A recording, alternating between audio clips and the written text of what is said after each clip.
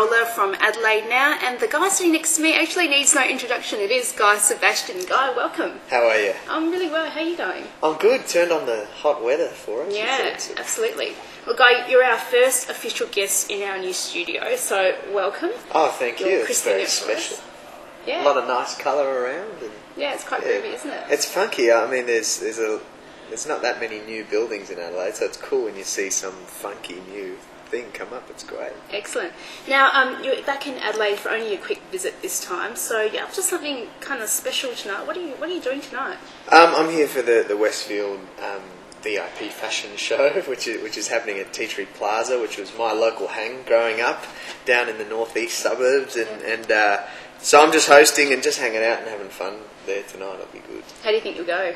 Have you done something like this before? I don't host stuff much. I mean, usually I kind of try and keep most things music related, but any chance to get back home to Adelaide, I sort of take. And I've been actually away for 2.5 months, so I've just got back, and it's a perfect opportunity to get home and see my folks and see Adelaide and hang out at the plaza again.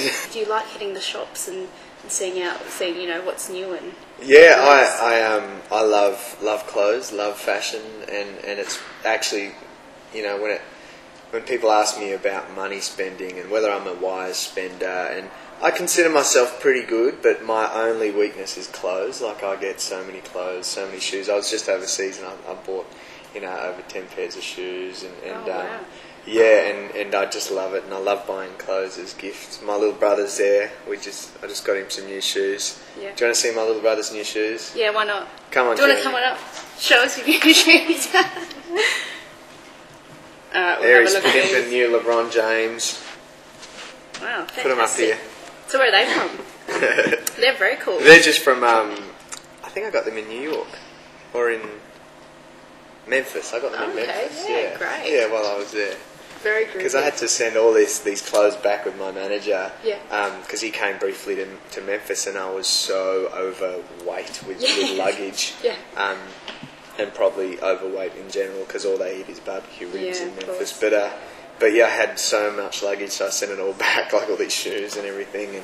And love shopping, love it. It's my weakness, and I should stop. Great, I'll put my order in next time when you're going overseas. Nice. Size 6 shoes, actually. Exactly. So let's move on to your music. You're coming back to Adelaide in October as part of a national tour, is that right? So yeah, I'm just doing a little tour before I embark on my next release, which is an album I just recorded in Memphis. And this is just a little acoustic tour. I'm playing at the Governor Hindmarsh here in Adelaide, and somewhere I've never played before. I've been to see some gigs there, and I love that venue. It's really small and intimate, and just a really cool music venue. And you see, sweat beading off and veins throbbing as singers are trying to hit those notes. And so it's really close up and intimate. And I'm just going out with literally acoustic guitar, acoustic bass player, and I've programmed a whole lot of beats on my MPC drum machine. And so it's just a really cool little funky vibe, and I just want to make it homely and just like I'm almost at a pub, with as the DJ in the corner, providing a little bit of music for everyone to dance to. So it'll be really fun, really intimate, and I've got this beautiful violinist. She's actually a local Adelaide girl, but she's been abroad since. But amazing child prodigy violinist, looks like Pocahontas, stunning girl, and she's the most amazing player. So it's pretty cool, there's a bit of sort of,